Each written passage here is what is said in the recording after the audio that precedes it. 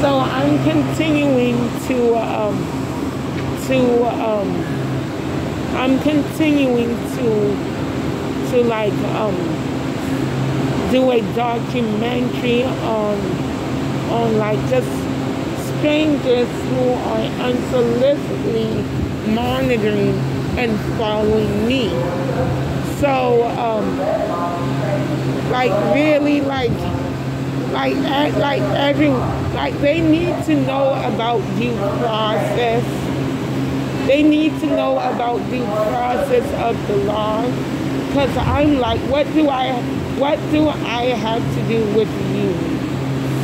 Like, what do I really have to do with you? And the thing is nothing.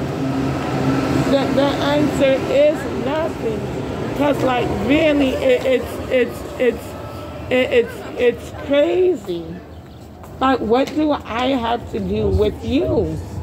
I'm the one being selected. I'm not the other way around. So like, why would I agree to what you're doing when you're the one who is choosing to pay attention to me?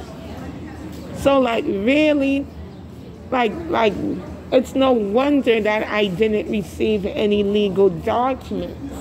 It's no wonder that I wasn't interrogated on anything dealing with the law. I mean, it is no wonder. No, it is no wonder. It's no wonder that I'm being unsolicitedly followed and monitored. So I'm like, guess what? I'm just going to just put everything out there online because it deals with my safety. You're physically following me and you're physically monitoring my phone.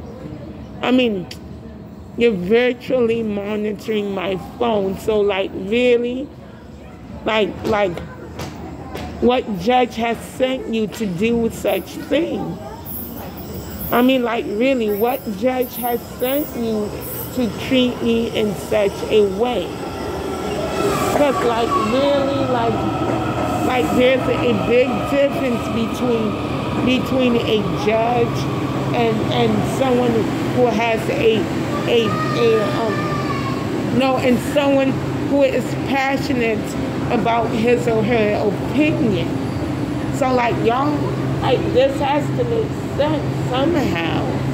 It has to make sense. This is a red